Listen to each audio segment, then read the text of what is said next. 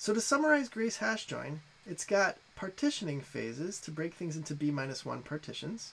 And then it's got a build-in probe phase where each partition of R we assume fits in a memory space of b-2, and then we do essentially naive hash join where we stream partitions of S and probe R looking for matches. So let's analyze the cost of that. Again, with our relations and their sizes listed up in the upper right.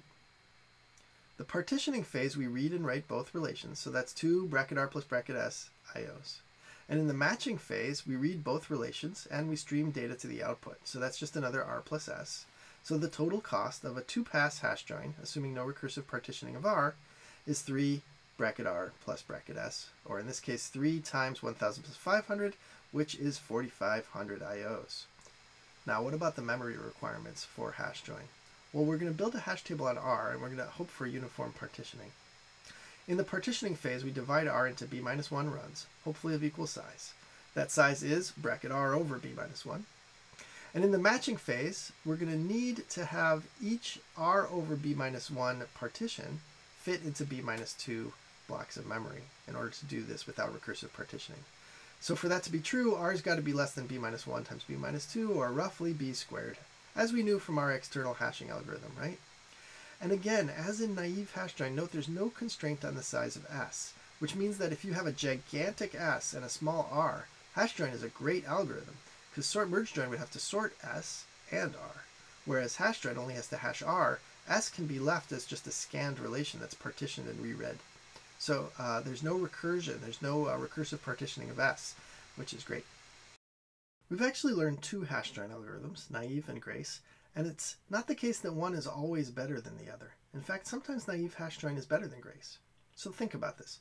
Naive hash join does require that R fits in memory. Bracket of R is less than B, which is a strong assumption. We have to put all of R in a hash table, obviously. But if we can do that, it's actually 1/3 the I/O cost of Grace. We only scan R once and S once. And remember, S could be very big. So that is a significant cost for Grace. On the other hand, Grace hash join is a 2-pass algorithm for R up to B squared, which is, B squared is a lot bigger than B, right? So Grace has much more dynamic range.